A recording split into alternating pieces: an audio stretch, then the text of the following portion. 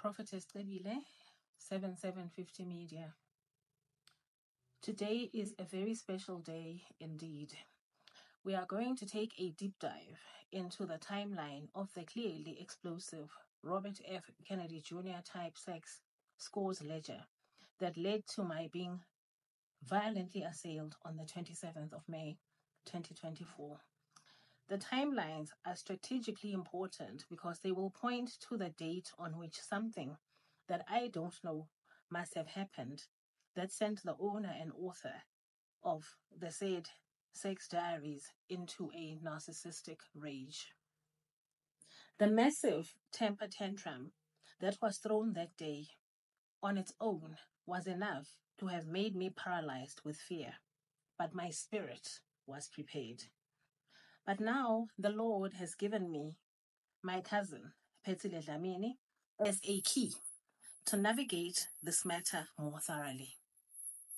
I hear the voice of Sinash Joseph singing, "Great are you, Lord." He is great indeed. The 6th of the 7th month makes the number 67. 67 is the access dial code into the Republic of Botswana, described as a landlocked country in southern Africa. Botswana is said to be topographically flat, with approximately 70% of its territory part of the Kalahari Desert. Previously Bechuanaland, it became an independent Commonwealth Republic as Botswana on the 30th of September 1966. If by now it has not become clear, let it be crystal clear now that my marriage was a politically constituted marriage, very much a match made in heaven, for the purpose of advancing God's plans and His will. And so, my keynote scripture from Romans 8:28 says that's why we can be sure that every detail in our lives of love for God is worked into something good. The GNT says we know that all things God works for good with those who love Him, those He has called according to His purpose. So the democracy of Botswana is some 58 years old now, and is just 4 days older than that of the Kingdom of Lesotho. 2 Timothy chapter 3 in the Message says, "Don't be naive. There are difficult times ahead. As the end approaches, people are going to be self-absorbed, money-hungry, self-promoting, stuck-up, profane, contemptuous of parents, crude, coarse, dog-eat-dog, unbending slanderers, impulsively wild, savage, cynical, treacherous, ruthless, bloated windbags, addicted to lust, and allergic to God. They'll make a show of religion, but behind the scenes, they're animals. Stay clear of these people."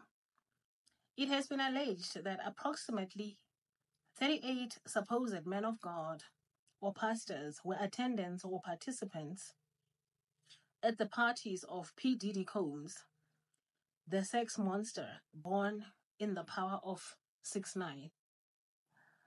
From her Blue Couch vocal communications that have gone viral on social media platforms, Jaguar Riot has categorically stated 2 things that I have heard her say. Number 1, Jay-Z and Diddy are monsters. 2, Harvey Weinstein, Jeffrey Epstein, R. Kelly, Sean Diddy Combs have one person in common, professionally and privately, and that is Sean Corey Carter, known as Jay-Z. Other than the access dial code and gate for the Republic of Botswana, the 8th of October gives us the code 88 for the King's Gate and the Lion's Gate. But Oct is the 10th month, supposedly. So 8 times 10 makes 80, but 8 times 8 is 64. Very good. How uncanny that Jay-Z sounds very much like JZ, the acronym by which former President Jacob Zuma often gets referred to. JZ is born on the 4th of December in 1969. Why am I not surprised? And is 54 years old at present. He is exactly 1 month younger than his twin brother, Sean Diddy Combs, the so-called Puff Daddy. The spear painting of our former president, JZ, is nothing compared to Jay-Z and Puff Diddy. God is not confused. And there goes the song of Nelly's Dilemma again. So Diddy and Jay-Z are the identical twins of the Blue Couch Triggers by the finger of God. At 9/11, I wrote, it is very noisy next door.